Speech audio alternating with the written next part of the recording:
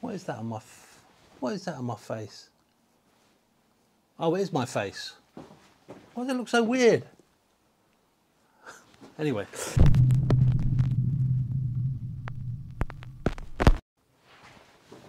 Alright guys, what is up? What is up? Okay, so today I've got something to show you in regards to strapping gear onto the back of your bike. Now, I've had a set of these straps before, but my daughter, she would take them, attach them to her climbing frame thing in the garden there, and use it as like a sort of, like she made this hammock for a toy dolls and stuff. It was like whatever.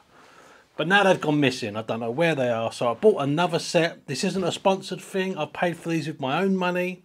But I just want to show you them in action if you're considering going on a trip and you want some ideas about what to use to strap stuff onto the back of your bike.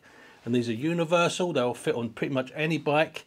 And they are fantastic. And I've used them for years. So let's have a look at them and then get them on the bike. And we're going to fill up a big 120 litre bag. It's the biggest bag that I have. We're going to fill up with gear. Then we're going to strap it to the bike just to see how secure these things are. Right, let's do it. Okay, so here they are. We have ROK straps, adjustable ROK straps, most importantly. Now, the traditional strap, let me quickly show you. Now, these are your traditional bungee hook straps. Everyone's got some of these. And another thing I use is the good old cargo net. These are great. I love these, very versatile. But today we're going to talk about the ROK straps. The ultimate adjustable stretch strap, up to 60 inches in length. So that covers a lot of ground in terms of what you can fit on the back of your bike. But there's a quick look at the back there. And if you want to pause that and have a little read of it at your own leisure, then do so. Alright, so a ROK strap essentially comes in two parts. You have the elasticated part here, which has the hoop in the middle. That is connected to the other part via this buckle. And this is the bit that you sort of pull to sort of hunker everything down. So let's attach it to the bike and see it in action. Now you can pretty much attach these ROK straps anywhere. You can attach it to your grab rail. They will fit in between the slots on your rack. You can attach them to your frame. You can attach them to the foot pegs. You get the idea. But for the sake of this video, we're going to attach them to the grab rail. So we just run it through and then run it through the loop. Give it a good yank. Make sure it's nice and tight on there. And that is that bit done. Then on the other side, same again. Get your loop. Run your buckle through the loop. Pull it till it's nice and tight. And that's it. Now, depending on how long the thing it is you're carrying, I mean, you might just have a bag that just sits on the back seat. But for me, my bag goes the entire length from the passenger seat all the way to the end of this rack. So we're going to attach another cable here. So again, just run your loop through. Run your buckle through the loop. Hunker it down. And that's it. You're good to go. And then same again on the other side with the other half of the strap. Pull it through. Make sure it's nice and tight. That's it. Right, let's fill up the bag. Alright, so this is the bag I'm going to use. It's my 120 litre Snug Pack Monster 120. It's an absolute beast. Look at the size of it. So I've got a couple of bags here. They vary from this kind of smaller North Face kind of day bag right up to this monster here. So these straps will cater for everything pretty much. So let's get this filled up. Right, we're going to chuck a 3-man tent in there. We're going to chuck a mattress. And we're going to chuck a ground sheet. Plenty more room. What else can we chuck in there? My table.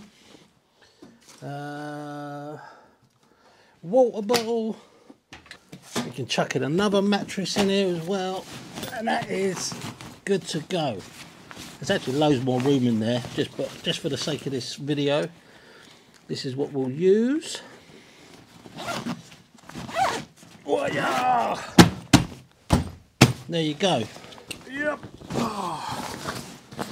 All right, now as you can see, let me show you. Like I said, it goes from the start of the passenger seat all the way. Where's the rack end? The rack end's there, and there's the end of the bag. So isn't that an absolute monster? So all you do is you grab one end, grab the other, and just clip it into place, and then you just pull, and you can really go hard on these. They take a hell of an amount of pulling, so you can see how much that's squished that in by. I wouldn't have anything too fragile in here and go with that sort of pressure, but you can go even further. You can go right down on it. And you know what? Look at that. I'm moving the bike just one strap. That's just one strap. So let's get the other side on. So we grab one side, clip it in, and then just yank it down, pull it, and you're good to go. That is not going anywhere. And the only thing you've got to remember is, obviously the smaller the bag, the more loose stuff you're going to have at the end. So what I do with these is I just sort of double them over and then just tuck it through the elastic part like that. So that's nice and tight. So you don't, obviously you don't want anything flapping around near your wheel, obviously your chain, you know, all that sort of common sense stuff. Same again with this side. I'll just sort of double it over, and again, and I'll just lift that up and I'll tuck it right in there, and that's it. That's not going anywhere. And that's it, you're good to go. Right, you know what? Let's really test it. Let's really test it. Let's fill up another bag and put that on top of that one. Let's really test it. Alright, so to undo it, just loosen up all your slack and then just lift it up a touch just to take that springiness out, unclip it, then you're done. Right, so I've got another dry bag here. I think this one is probably about 90 litres or something like that. I'm going to just fill it up. I've got old trousers in there, old jeans, all sorts of rubbish. Let's just chuck everything in there. Alright. So what we've got now, so we've got 90 litres. Oh no, it says it on the side of the bag, look. 60 litres. So we've got a 60 litre bag and 180 litres in total. So let's get this one on the back as well. Yeah. Now, I mean, come on. That looks ridiculous. But for the sake of this test, let's see if the ROK straps can actually hold it down. Let's have a look. So this is how much free play I have to work with. So 60 inches in total. So you just bring it right up. Oh God, I've got loads of room. Loads of room. Easy. It's easy. Anchor that down. Alright, that's that one done.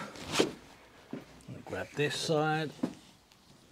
And it's quick as well, that's what I like about it. You can be quite rough with it and, you know, just get it over a nice secure area.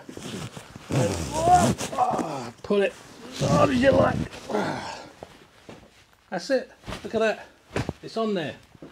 180 litres. I mean, I wouldn't recommend putting that much on the back of your bike, but I've done it before. I had that and a 5-man tent on top of it, similar sort of layout to this, and the bike handled it perfectly. But yeah, there you go. And again, to loosen off, you just pull that, then unclip it. There's no kind of springing back and whacking you in the eye. It's all very secure and safe. Alright. Alright, so there you have it, guys. Those are the ROK straps. I love them. I wouldn't be with it.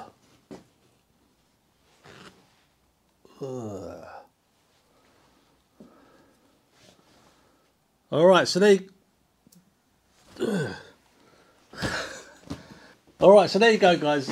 Those are the ROK straps in action. I hope you like them. A very, very good option for hunkering down large amounts and even small amounts of gear on the back of your bike.